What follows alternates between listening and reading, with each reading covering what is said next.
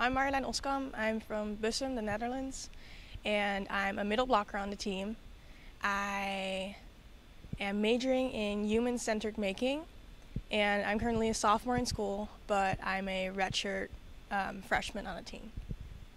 I came here because I wanted to pursue both in education and in volleyball, and to do that at home is kind of difficult in the Netherlands, so that's why I wanted to come to the United States, and Xavier just seemed like a kind of smaller school for me, and a nice team, like a really family feeling, and I really liked it here. My favorite Disney movie would probably be Tigger's movie, because Tigger, I don't know, it's just like my favorite character. He's just bouncy and happy all the time, and it's just a whole movie about him, so that's great.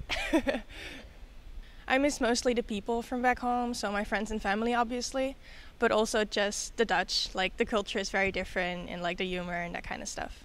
This is my favorite emoji.